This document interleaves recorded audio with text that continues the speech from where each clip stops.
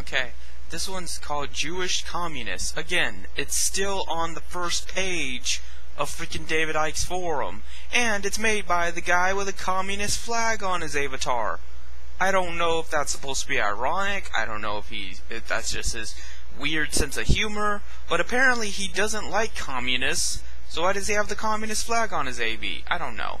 Anyway, this big wall of text just is supposed to validate that most communists were Jewish, or at least had Jewish sympathies. Then this guy says that 80% of the Soviet leadership were Jews, and Jews and Bolshevism, blah blah blah blah blah.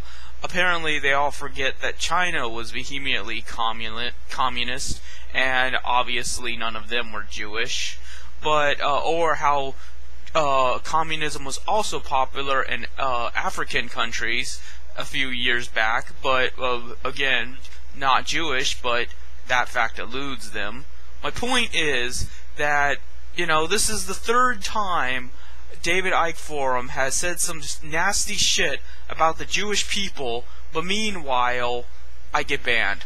For what reason, I don't know, nor do I care. The fact is, he did it, and he had no right to do it, and they're Nazi scum.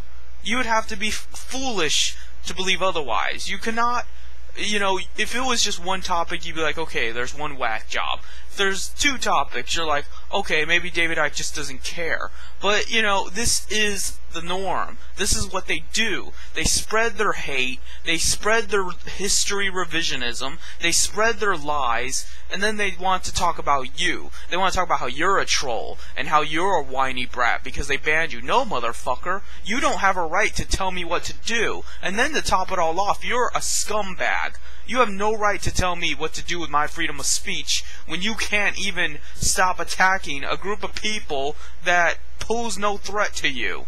So, that's it.